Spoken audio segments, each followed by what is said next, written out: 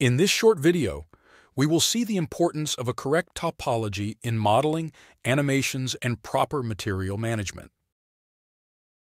And to do this, we will see a simple example of a cube where we will apply an incorrect topology in the first case, while in the second example, we will see how to apply the topology correctly. Let's start by adding a simple cube.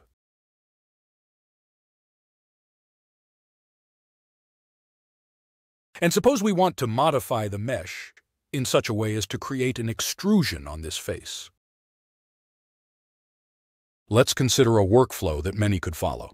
So let's enter Edit mode. We select the face and press the E key and then the Enter key. At this point, with the S key, we can resize the face, for example, like this.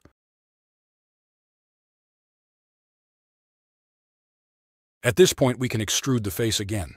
So I select it, press the E key, and extrude it in this way.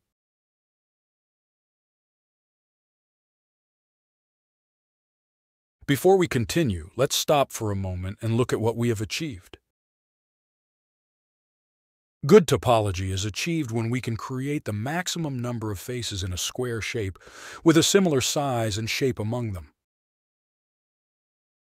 This allows us, during the editing, modeling, animation, and especially UV mapping phase, to have the maximum flexibility.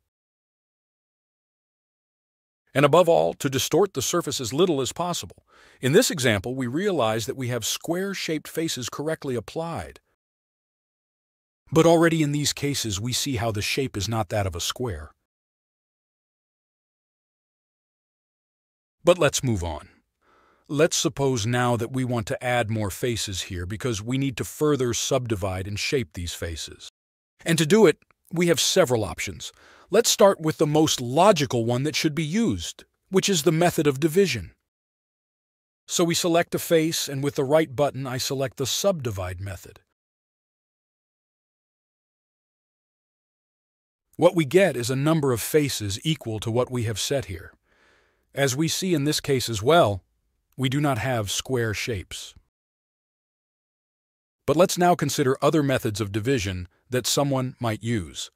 For example, let's select a face, and this time, by right-clicking, let's select the command Triangulate Faces.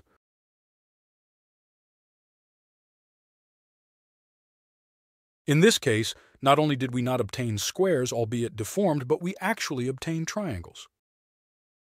Triangles are the worst thing we can have if we want to achieve good topology. But we also have another method, so I select a face, and this time I use the Poke Faces method.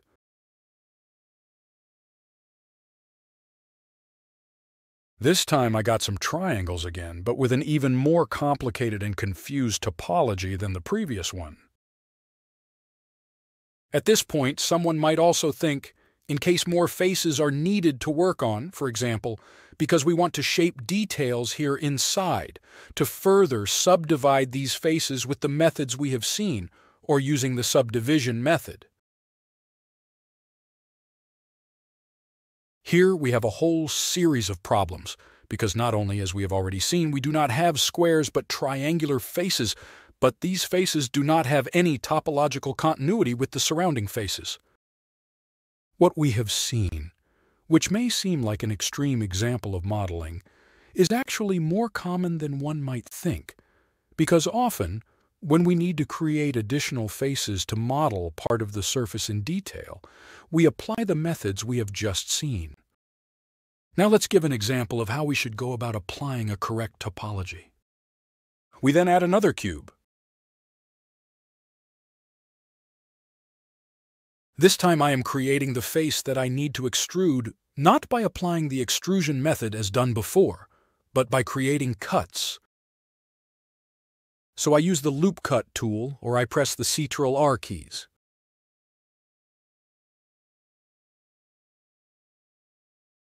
And then again, the same tool to make horizontal cuts this time.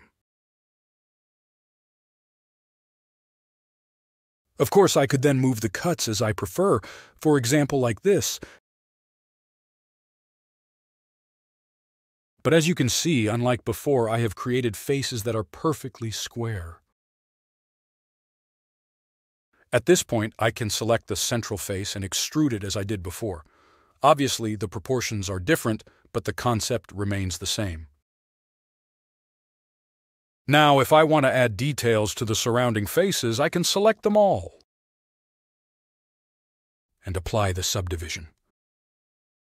Now we have achieved a perfect topology, with all the faces in a square shape and with a similar shape and size among them.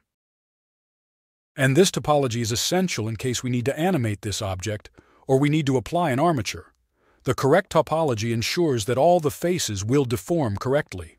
But this is also very important in case we need to apply the materials and therefore the UV editing. So we switch to UV editing mode and we select all the faces we just created. And now I separate the projection of the faces of both cubes to see the difference. And here is what we get starting from the simple automatic projection made by Blender. In the case of the cube to which a correct topology has been applied, we see that there is a perfect correspondence between the individual square faces and the UV projection.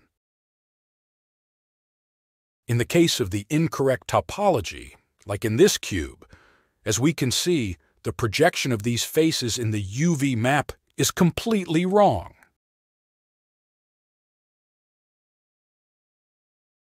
What we should do then is apply the unwrap method. So I select the entire mesh, press the U key, and use the unwrap tool. But as you can see, we do not get a correct projection, so I try the Smart UV Project tool.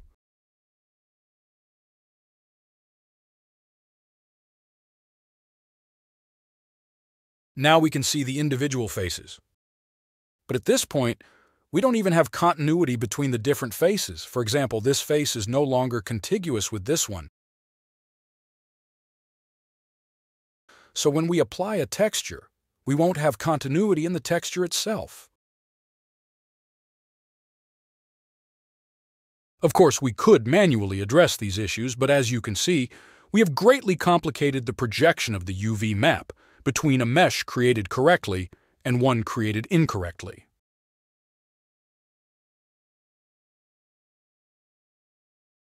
This is just an example of the importance of proper topology when we model objects. So to summarize, remember when editing a mesh, to use tools that allow you to achieve as many square faces as possible and not triangular ones, and a continuity of edges between them.